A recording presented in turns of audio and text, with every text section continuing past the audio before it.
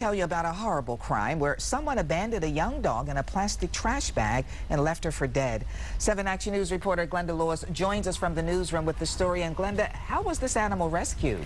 Well, it's one of those thank goodness for good people stories, because it was an employee of a business near where the dog was left that heard her cries and made that call for help. And here's a look at little Gladys when she went into the Michigan Humane Society. Workers brought her into the facility. She was crying. They say she was sore. They say the female Beagle was in so much pain she couldn't even stand. Gladys was in a plastic trash bag and dumped in the area of the 2000 block of Bellevue. It's an industrial area near Charlevoix and Mount Elliott on Detroit's east side. MHS says she must have been in that bag at least a couple of days because she was soaked with urine.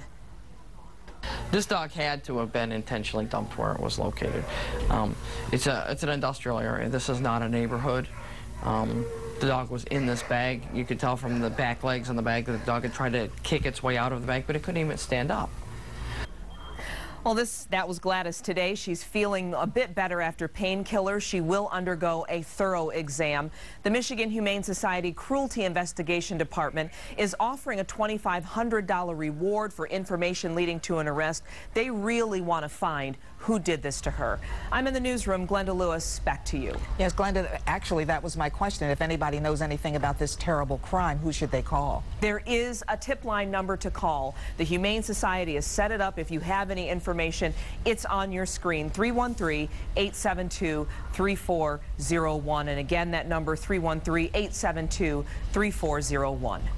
Thank you, Glenda.